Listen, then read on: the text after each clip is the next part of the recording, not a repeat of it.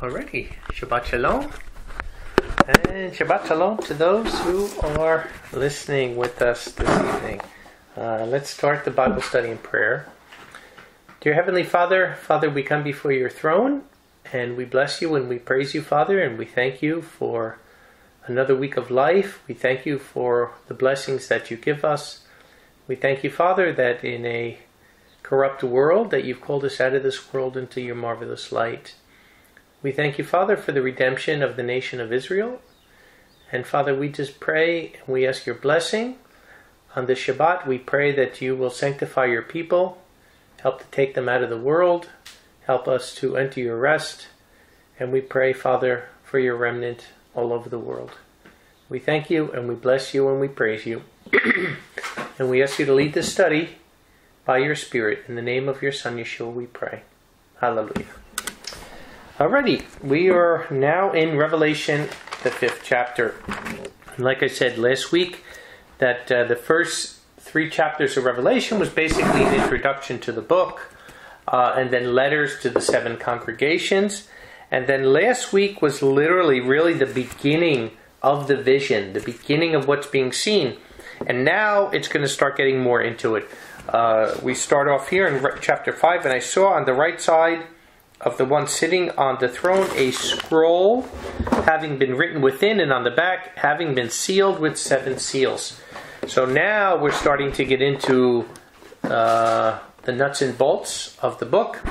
That basically there are 7 seals, there are 7 trumpets, and then there's 7 bowls. So we see it's a progression that's going on of judgment that's coming from Yahweh. And the seals, which are start out with the first 4, the 4 horsemen of the apocalypse that we'll get into next week.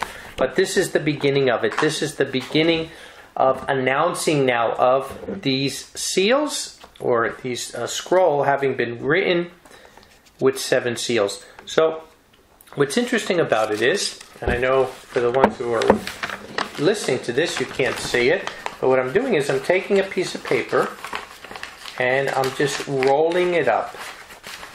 I'm rolling the paper from end to end, because actually that's what a scroll is.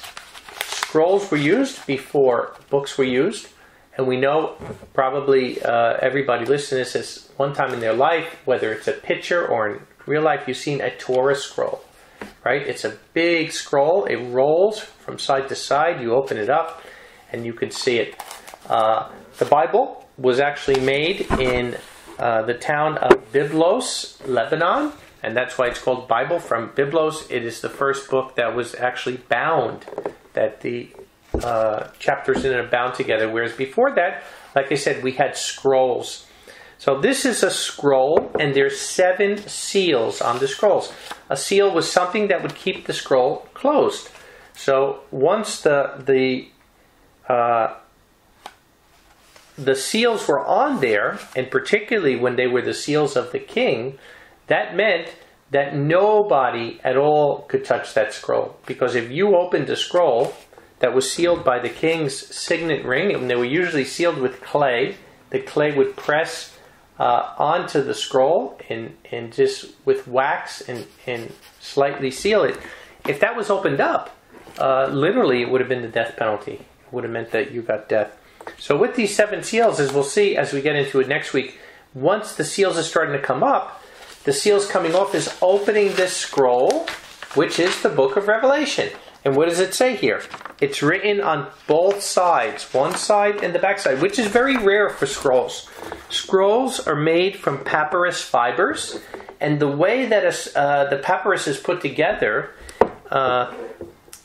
it runs horizontally on the inside. So it's very, very difficult to write on the back side once you've written on the inside. And that's why hardly ever, although we do see it, I'm going to show you an example here in a second from the book of Ezekiel, but hardly ever do you see scrolls that are written on both sides. Most of the time the scroll is written on one side.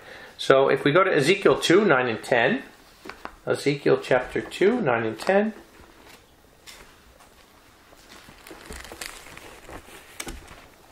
and what's very interesting is last week when we were going over chapter 4, with the 4 faces of the Messiah and the 4 living creatures, right? We were going over Ezekiel chapter 1 because it's a parallel of the living creatures with those 4 faces. Remember the face of the lion, the face of the ox, the face of the man, and the face of the eagle. And we said they're representative of the 4 good news messages of Matthew, Mark, Luke, and John.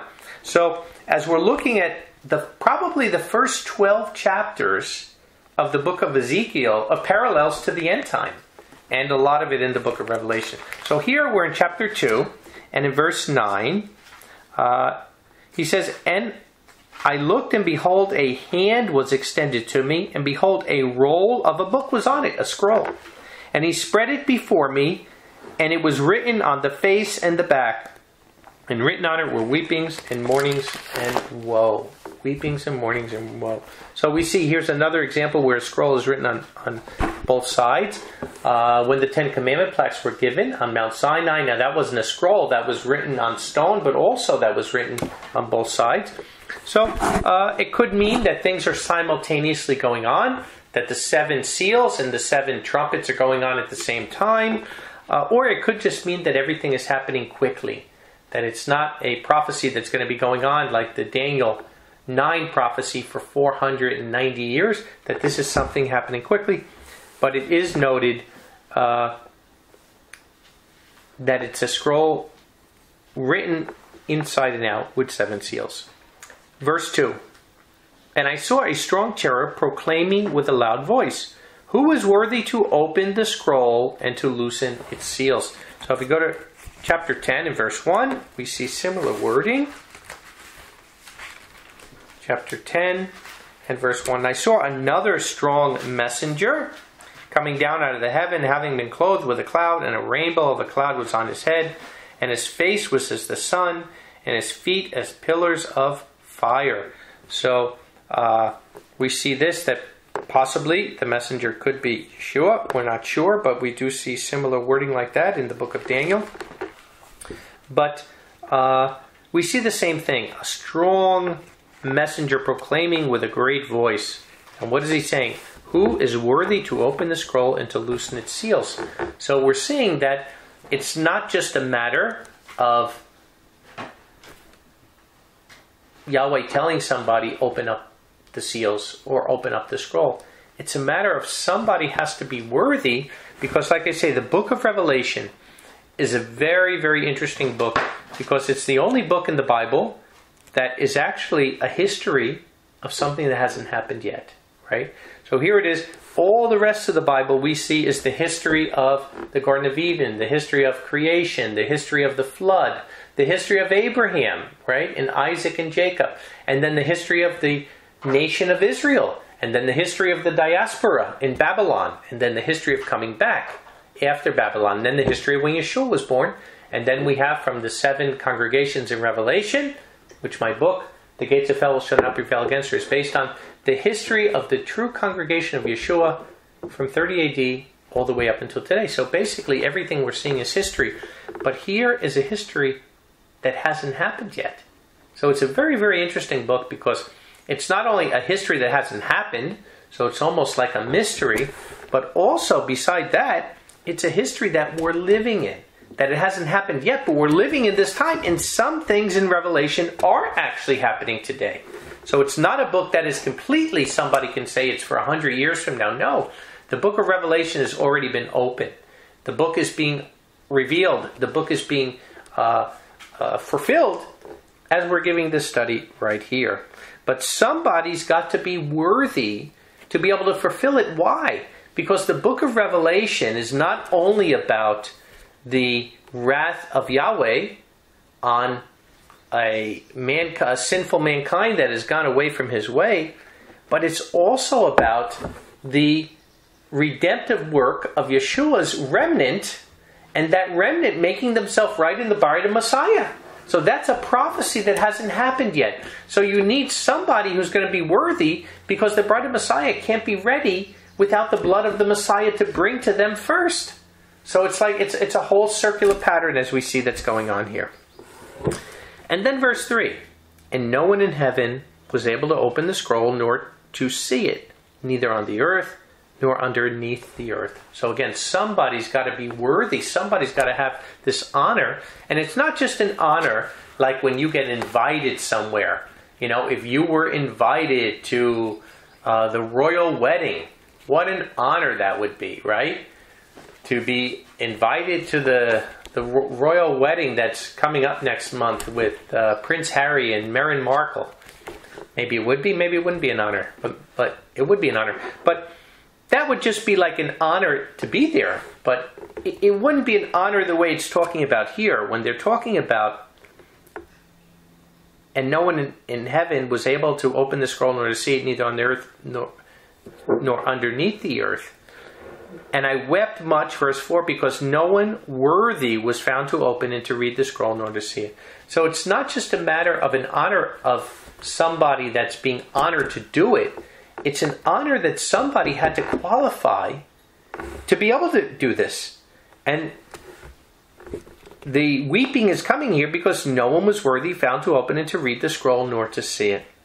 And then in verse 5, and one of the elders said to me, remember the 24 elders from the chapter before we talked about? One of the elders said to me, do not weep. Behold, the Lion being of the tribe of Judah, the root of David, he overcame, that word literally means to conquer.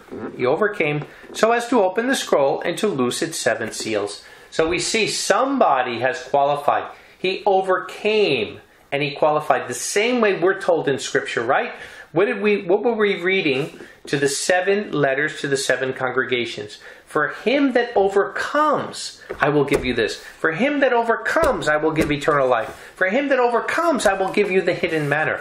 So we need to overcome the same way that Yeshua overcame and now was qualified. He's worthy to open this scroll. Verse 5 is also very interesting in several other ways. Like I said, literally it means to conquer, that he's conquered. Like it says in John 16:33, in the world you will have tribulation, but be of good cheer. I have overcome. I have conquered the world. So Yeshua has conquered the world. He has defeated Satan. He has qualified to be the ruler of the earth. And right now it's just like, I talked about this before, when you have an election. There was an election in the United States in November of 2016. Donald Trump beat Hillary Clinton. Barack Obama was the president at that time, but Barack Obama didn't immediately leave office the next day. No, what happens is between November 7th, I think it was, or November 8th, whenever that election day was, until January 17th, I believe it was, where President Trump took office. Now, that's the time period where the new president has to get his cabinet ready. He has to qualify. He's got to get all the people ready that's going to serve. And that's the time period we're in now. Satan has already been defeated in the election, although it's not an election, but he's been defeated. He's not the ruler of this world anymore, although we are in this time period where he still controls things. But Yeshua is simply getting his cabinet together, which we are part of, and getting ready for the day that he returns to this earth, that we will be ruling with him, with it. So, but this is one of the only times where he's talked about as the Lion being of the tribe of Judah. Now, what's very interesting about that is because we know that Yeshua is the king of Jerusalem, right? And we know Yeshua is Melchizedek. I'm not going to go there today. I have studies on this and messages on this from Hebrews, the 5th chapter, Hebrews, the 7th chapter. But without a shadow of a doubt, Melchizedek is a title. It's not a personal name. Melchizedek, the king of righteousness. Only Yeshua is the king of righteousness. But Melchizedek is also called the king of Salem in Genesis, the 14th chapter. Salem being Jerusalem. Yerushalayim, the cornerstone of peace. So here though, now today, if you look, the actual flag, the Jerusalem flag, is the Lion of Judah. You know, we see that. You can buy them when you're here in Israel. But in the Bible, you don't see a lot of places. Although today it is a big thing with Messianic people. Messianic people know Yeshua is the Messiah, and they know that he's from the tribe of Judah, and they know that that's part of the prophecy. So many times in Messianic circles, we will see the Lion of Judah being related to Yeshua, rightfully so. But in the Bible, you don't find it that much. And this is one of the places you do find it, over here in Revelation 5, in verse 5. And one of the elders said to me, "Do not weep, behold, the Lion being of the tribe of Judah." Now that also comes from Genesis 49. Let's go there, 9 through 12. Genesis 49,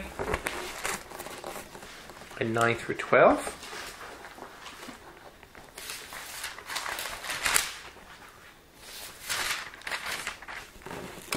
He says, "Judah is a lion's whelp.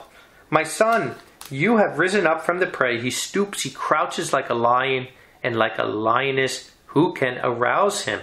And that's why the word for lion in Hebrew is Ariel. And very interesting, in chapter 29 of the book of Isaiah, it's the only time in Scripture where Jerusalem is called Ariel. Woe to you, Ariel, Ariel, the city of Ariel. And it's a prophecy actually about the end time in Jerusalem being destroyed. And they're called Ariel, they're a lion. And like a lioness, who can arouse him? The scepter shall not depart from Judah, nor the lawgiver from between his feet, until he comes to whom it belongs. And in the Hebrew, that word is Shiloh. Shiloh, like the place Shiloh where the Ark of the Covenant was. So, and the obedience of the people to him. So we see here that Judah is like a lion's whelp, and he crouches like a lion, and like a lion, who can rouse him? So this is where the Lion of Judah comes from, and then it's repeated over here in chapter 5 of Revelation. It also says the root of David, the Lion of the tribe of Judah, the root of David. Why does it say the root of David? Because Isaiah 11:1. Isaiah 11:1. We went over this before with the 7 spirits of Yahweh, which I won't go over again right now. But Isaiah 11:1. "And a shoot goes out from the stump of Jesse, and a branch will bear fruit out of his roots." A shoot goes out from the stump of Jesse. Very interesting. Why doesn't it say a shoot goes forth from the stump of David, King David, right? Because the prophecy was to David, not to David's father. Matter of fact, except David's father being mentioned in Scripture, we really don't see David's father saying anything at all, except when the prophet Samuel comes to the house to anoint the king over there. We briefly see Jesse there saying where his sons are, but you never really hear Jesse say anything else beside that in all the Bible. Certainly we don't see Jesse talking with Yahweh. And here it says a shoot goes out from the stump of Jesse, because it's showing that when the Messiah would come, David would not be a big dynasty, even though the promise was to the seed of David. Yahweh said it to him in 2 Samuel 7, that a seed of his would be ruling on the throne in Jerusalem forever. But this is showing that it's a stump, right? The tree is cut down, the tree of the house of David, and there's only a stump there, and a shoot is coming out of the stump. What is a shoot? It's a green growth. So it's showing the stump may be cut, but it's not dead. And there's growth that's coming out of there, and the Messiah is going to come forth, not in a time where there's a king from the line of David that's strong, ruling the earth. It's going to come at a time where Israel, and particularly Judah, is not strong. And that's exactly what happened when Yeshua was born. Israel was not even a sovereign nation. They were run by the Romans at that time. So this is what the prophecy is showing us, and it comes from the stump of Jesse. Why? Because Jesse is the father of David. So it's going back to David's humble beginnings, before he was great, before he was king, when he was just a shepherd boy. And a branch will bear fruit out of his roots. That word is netzar, for branch.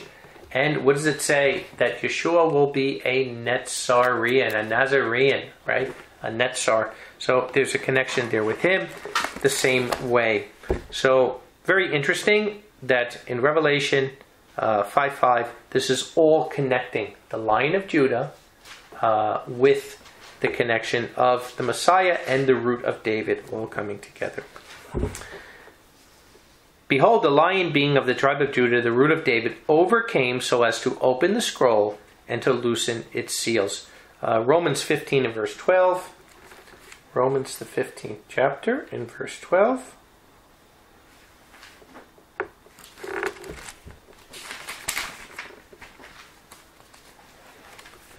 says, and again Isaiah says, the root of Jesse shall be, and he rising up to rule the nations, on him nations will hope. So this is a prophecy coming in the end of the book of Romans by the Apostle Paul. Maybe I'll even start in verse 10. And again he says, rejoice nations with his people. And again, praise the Master Yahweh, all the nations, and praise him, all the people.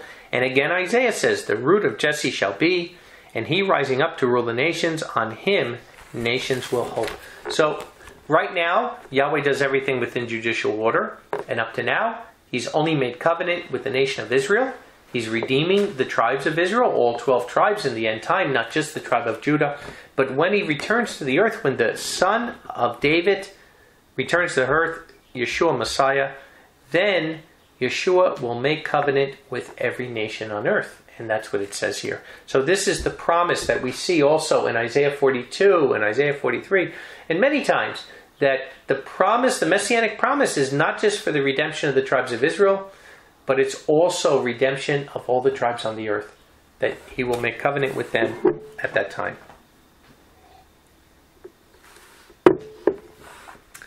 And verse 6. And I saw and behold, in the midst of the throne, and of the 4 living creatures, and in the midst of the elders, was a lamb standing as having been slain, having 7 horns and 7 eyes, which are the 7 spirits of Elohim, having been sent out into all the earth. So we went over this before with the 7 spirits. I won't go over that again in Isaiah 11, but that's what they're talking about when they're talking about the 7 spirits of Yahweh. But in the midst of the throne, he sees a lamb standing as having been slain, having 7 horns and 7 eyes. So first, the lamb having been slain. And like I said, when you're looking in Scripture, even throughout the New Testament, you really don't find the concept of the Messiah being a slain lamb very much. You know, the same ways you don't see the concept of the Messiah being, like I said, the Lion of Judah. We see it here in Revelation. We see it in the book of Genesis at the end. But there's 300 messianic prophecies. You don't see it many other places. But what's interesting about it is when you go to the book of Isaiah, I'm going to give you 2 scriptures on this, one from the Brit Hadashah and one from the Tanakh. When you go to Isaiah 53, which is the most powerful messianic chapter in all of the Bible, I did last year. I think it's a 4, maybe even 5-part series on who is the Messiah of Israel. Very, very powerful series if you want to listen to it, if you've never heard it. But when we go to Isaiah 53, it is the most powerful messianic chapter in all the Bible showing that Yeshua is the Messiah. And what's very interesting is, for time immemorial almost, the Israelites have been doing Torah readings throughout the year on Shabbat, and every week they have a rotation of the Torah reading throughout the year. So you will see, you can go online and you can find this, every week what Torah portion is being read, and then they have a Haftarah, the prophets, and the writings. So you'll see that there'll be a Torah portion and then a portion coming from the prophets and the writing. And do you know what's very interesting? That Isaiah 53 is the only chapter in the whole book of Isaiah that is skipped. They go from Isaiah 52 to Isaiah 54. Why is that? If Isaiah 53 is not talking about Yeshua, which they always did, every ancient rabbi ever always said it's talking about the Messiah, and it's only with Maimonides in the year 1000 that they started to say, no, this is talking about the nation, it's not talking about the Messiah, but that's for another day. But I just want to make the point that this chapter is skipped in the Torah readings by the Jews because they know it's talking about the Messiah, who was Yeshua. But in verse 7, he says, talking about the Messiah, he was oppressed and he was afflicted, but he did not open his mouth, just like Yeshua when he was taken before Pilate and he was taken before Herod and he was taken before the high priest, and they were accusing him and beating him. He stayed quiet. He was led as a lamb to the slaughter, and as a ewe before her shearers is dumb, so he opened not his mouth. So here we see the only scripture in the Tanakh showing that he's being led as a lamb to the slaughter. And then, when we get to the Brit Hadashah, we go to John 1 in verse 29. John 1 in verse 29. Maybe I'll even start in verse 27. Or verse 26. John answered them, saying, I baptize in water, but one stands in your midst, whom you do not know. This one it is who has come after me, who also existed before me, of whom I am not worthy that I should loosen the strap of his sandal. These things took place in Beth Abara, at the crossing of the Jordan, where John was baptizing. On the morrow, John saw Yeshua coming toward him and said, Behold, the Lamb of Elohim, who takes away the sin of the world. Wow. So out of nowhere, we see that term, the Lamb of Elohim. And then, when you get in the book of Revelation, I believe it's around 27 times or so that word Lamb of Yah is in the book of Revelation. That's why I said, I'm not saying 100%, but I think when we're looking at which John wrote Revelation, we would have to at least be able to consider that it could have been John the Baptist that possibly had written Revelation. And that's one of the reasons when we see that term Lamb of Yah, you only see it coming from John the Baptist himself, and then we see it in the book of Revelation. And of course, though, it is in the good news of John the Apostle, so you could also make a good case for John the Apostle, but I don't think you could actually say for sure. I'm just giving you the different ideas that we might be able to have. So we see the Lamb of Yah slain from the beginning of the world, right? And also, we see that this sacrifice, and I saw and behold in the midst of the throne and the four living creatures in the midst of the elders was a lamb standing as having been slain. So he's standing as having been slain, and it's written in a very odd tense where it's like in perpetuity, it's ongoing. So he's as having been slain. And why is it saying that? Because Yeshua's sacrifice, if we go to Hebrews 10 and verse 10, Yeshua's sacrifice is ongoing. It's an ongoing sacrifice. That's why Passover is coming up here in a couple of weeks. And we don't have to kill a lamb for Passover because a lamb was already killed. And that lamb is Yeshua, the Lamb of Yah. So he is our Passover lamb, as it says in 1 Corinthians 5 in verse 8. So here we have Hebrews 10 in verse 10. By which we are sanctified through the offering of the body of Yeshua Messiah once for all. And indeed, every priest stands day by day ministering and often offering the same sacrifices, which can never take away the penalty of sins. But he, Yeshua, offering but one sacrifice for sins, sat down in perpetuity at the right hand of Yahweh. From then on expecting until his enemies are placed as a footstool under his feet. For by one offering he has perfected in perpetuity the ones being sanctified. So that's the key, that Yeshua's sacrifice, it's an ongoing sacrifice. He only had to do it once, but that sacrifice covers every sin from Adam to sins that even haven't happened yet. Because he is the eternal creator. He has no beginning, no end. He coexisted with Yahweh the Father from the very beginning. And since it talks about in Colossians that all things were made through him and by him and for him, and nothing exists without him, and because of his supremacy, only the creator of the universe could do that. If he was not the creator of the universe, as I'll get into a little later, it would be idolatry. But because he's the creator of the universe, his life is worth equal to all his creation put together. And he has 7 horns and 7 eyes, which are the 7 spirits of Elohim. Again, I'm not going to go through the 7 spirits again in Isaiah 11, 1 and 2. But 7 horns and 7 eyes. 7 eyes, again, it's showing the completeness that there's nothing that happens in this earth that Yahweh doesn't see. 7 is the number of fulfillment or the number of completion. So, a matter of fact, within Revelation, we have, I think it's around 48, 49 sevens. You have 7 sevens because there's 7 seals, 7 trumpets, 7 bowls, 7 this, 7 last cherubs. And you see, because it is the completion of everything happening in the end time. So the 7 eyes are Yahweh's dominance and his omnipotent spirit throughout all the earth, seeing everything that goes on. And the 7 horns. Remember, the horns show power. They show authority. And that's why he says there's 7 horns. When you see Deuteronomy 33:17, Deuteronomy 33, verse 16 and 17.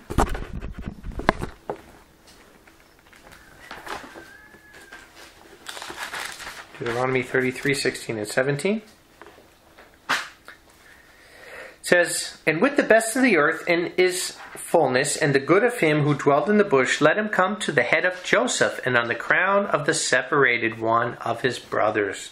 And again, that word that comes is Netzar. He's separated. Now this is when the blessing of Moses is going out to the 12 tribes, and of course Joseph is getting the double blessing. But then in verse 17 it says, "His glory is as the firstborn of his ox, and the horns of the wild ox are his horns. With them he shall butt the people together to the ends of the earth. And they are the myriads of Ephraim, and they are the thousands of Manasseh." So again, the horns are showing power, the horns are showing authority, the horns are showing strength. And we see Joseph having a double blessing there that's coming from that. In Revelation 13, we see it in another way, to the beast power. And what do we see? Revelation 13 and verse 1. "And I stood on the sand of the sea, and I saw a beast coming out of the sea, having 7 heads and 10 horns. And on the horns 10 crowns, and on the heads names of blasphemy." So again, we see the beast power the same. So it doesn't matter whether it's good authority or bad authority. Horns represent authority. They represent power. In the book of Daniel 8, verse 3. Book of Daniel, 8th chapter, verse 3.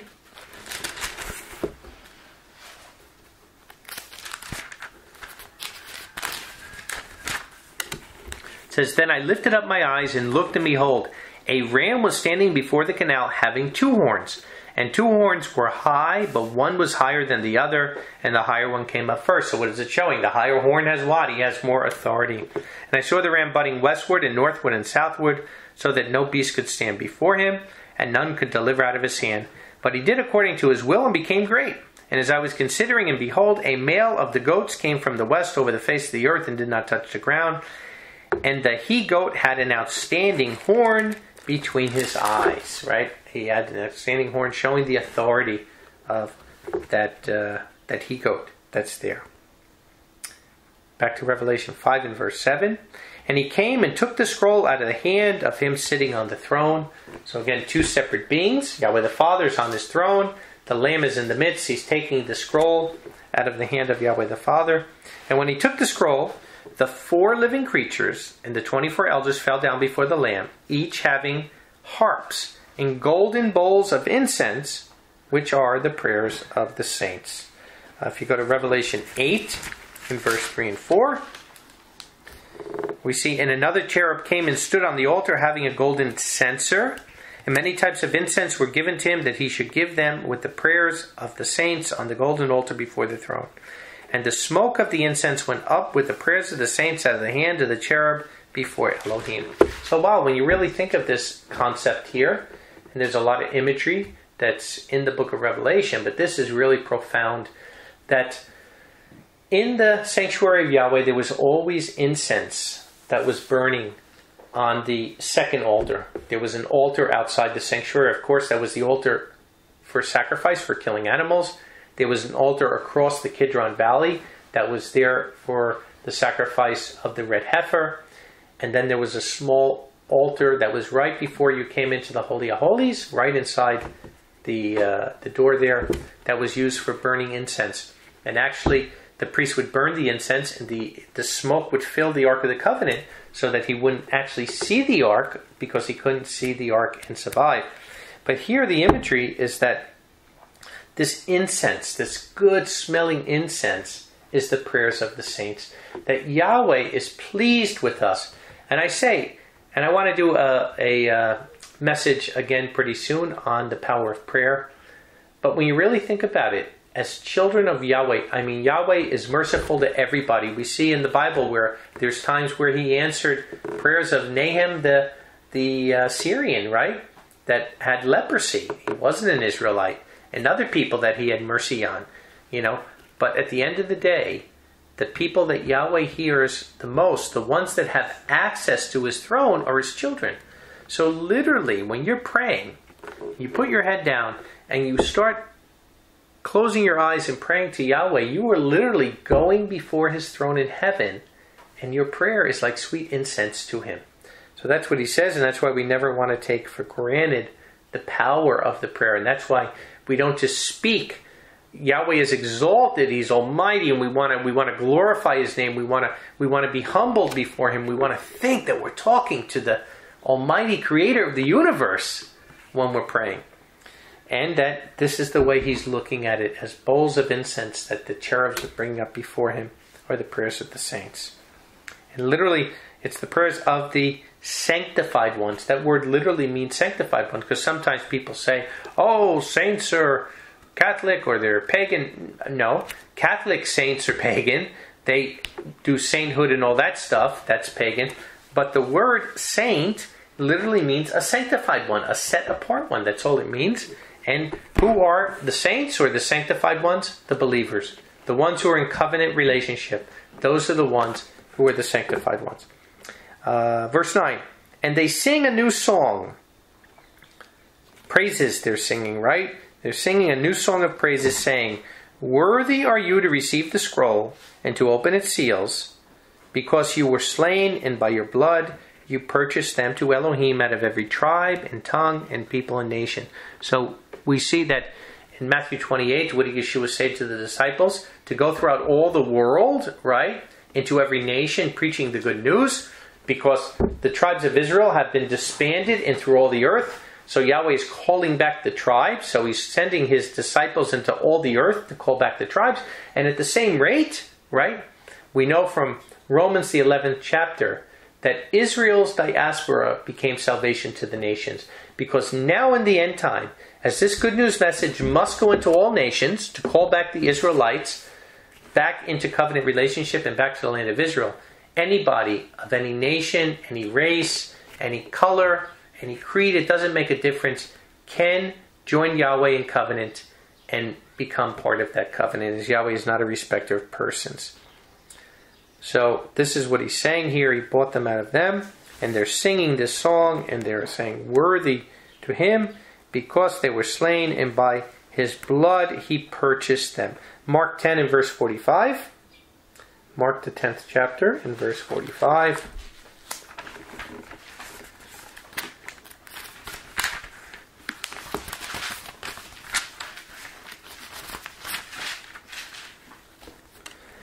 It says, for even the Son of Man did not come to be served, but to serve and to give his life as a ransom for the sake of many.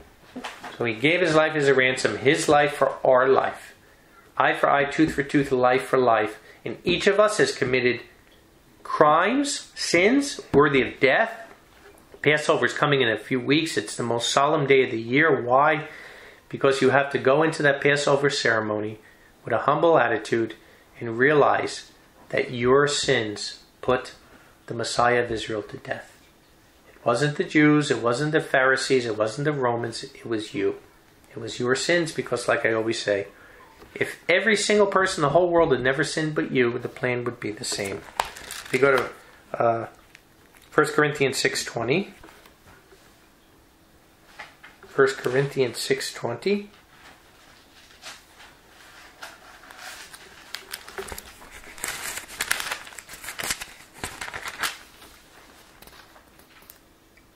let's start in verse 19. Or do you not know that your body is a sanctuary with the Holy Spirit in you, which you have from Elohim, and you are not of yourself? You were bought with a price. Then glorify Elohim in your body and your spirit, which belong to Elohim.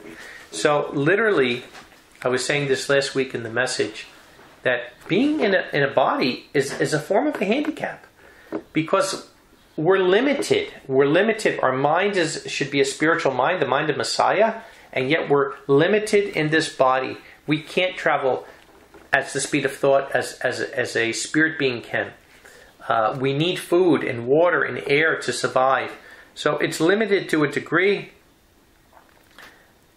And we are to glorify Yahweh in our body, because eye for eye, tooth for tooth, life for life. And we have been bought and paid for, and we belong to Yahweh, and we belong to Yeshua.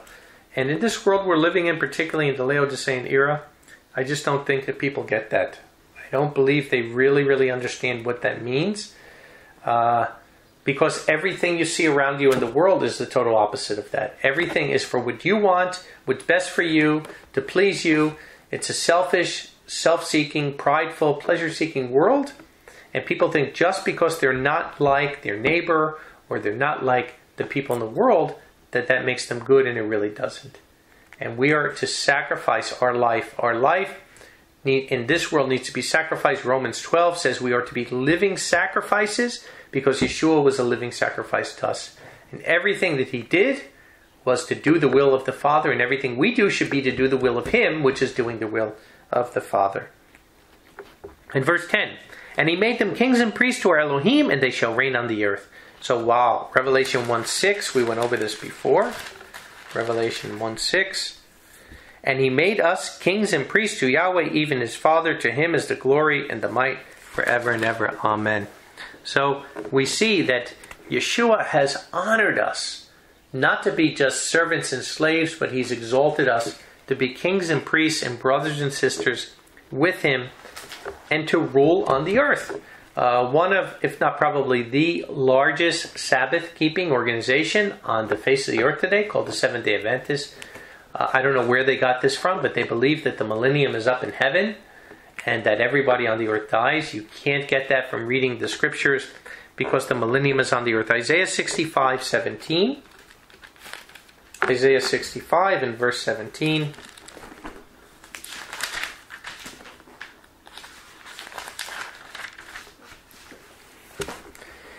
Says, for behold, I create new heavens and new earth, and the former things will not be recalled, and they shall not go up on the heart. However, be glad and rejoice forever in what I create.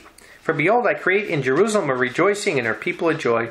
And I will rejoice in Jerusalem, and joy in my people.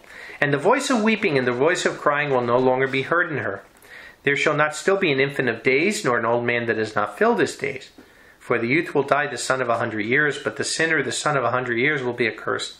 And they will build houses and live in them, and they will plant vineyards and eat the fruit. They shall not build and another live in them. They shall not plant and another eat. For like the days of the trees are the days of my people, and my elect will grow old to the work of their hands. They shall not labor in vain, nor bring forth for terror. For they are the seed of the beloved of Yahweh, and their offspring with them. And it will be before they call, I will answer. While they are speaking, then I will hear. The wolf and the lamb shall feed as one, and the lion shall eat straw like the ox. And dust is the food of the snake. They shall not do evil, nor destroy in all my holy mountains, says Yahweh. It's very clear. We have messages on this. We have, I believe it's Bible Lesson 6, the reward of the saved, clearly showing that the millennium is not in heaven. The millennium is here on the earth, and that's the whole point of the millennium, is the redoing of the earth like the Garden of Eden. Verse 11 of chapter 5 of Revelation. And I saw and I heard a sound of many cherubs around the throne, and the living creatures and the elders, and their number was 10,000 times 10,000, and thousands of thousands, or myriads of myriads. That comes from Daniel 7 and verse 9. If you go to Daniel 7 and verse 9.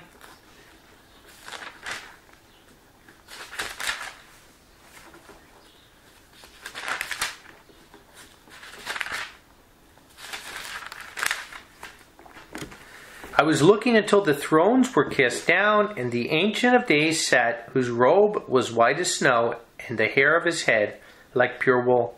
His throne was like flames of fire, its wheels like burning fire. So the throne of Yahweh. A stream of fire went out and came out before him. 1,000,000 served him, and 10,000 by 10,000 stood before him. The judgment was set, and the books were opened. Talking about the white throne judgment there. So we see this though.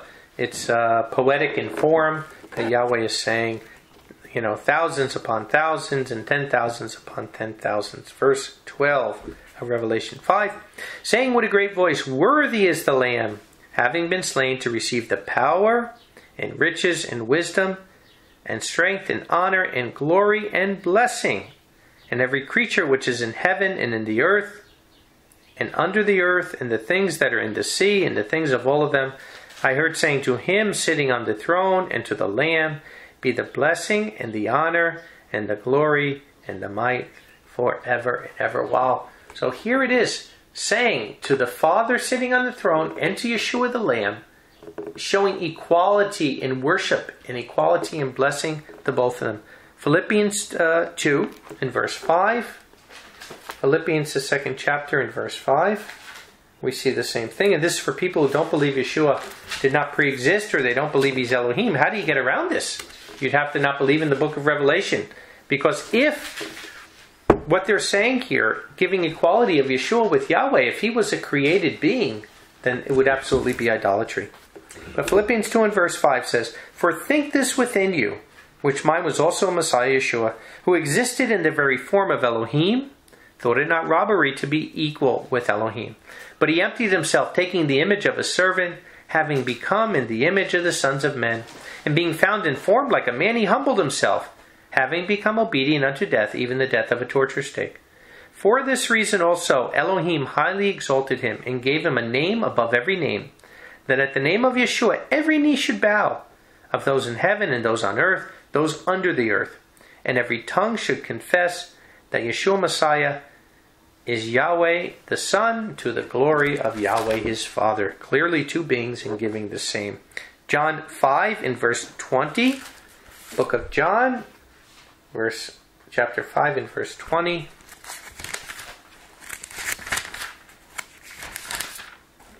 It says, "For the Father loves the Son, and shows him all things which he does, and he will show him greater works than these, in order that you may marvel. For even as the Father raises the dead and gives life, so also the Son gives life to whomever he wills," right? Only Yahweh can give life. So Yeshua would have to be Elohim be ordered to do this. "For the Father judges no one, but has given all judgment to the Son, so that all may honor the Son, Yeshua, even as they honor the Father. The one not honoring the Son does not honor the Father who sent him." So again, if Yahweh and Yeshua are not co-equal in both eternal beings, this would absolutely be idolatry if he's a created being. There's no way you could give the same honor to Yeshua as you give to the Father if he's a created being. And the last verse here. Revelation 5 and verse 14. "And the four living creatures," we read this from the last time we talked about them, "said Amen." In faith, they said, "So be it." "And the 24 elders fell down and worshipped the one living forever and ever." Again, showing the universal sovereignty over all the earth when the kingdom of Yahweh comes. Wow. So we really see now, as next week we'll be getting into the four horsemen of the apocalypse and this all 6 seals of Revelation. The 7th seal just opens up to the trumpets. But what we see here is, before we can actually get into the seals, before we can get actually into what's happening in our day already today, we had to have a whole chapter showing the sovereignty and the glory and the honor and the worship and the praise of both Yahweh the Father and Yeshua, the Son and the Lamb of Yahweh. So what a great chapter. I pray that it was a blessing to you to hear it, as a blessing to me to give it. And until next week, Shabbat Shalom.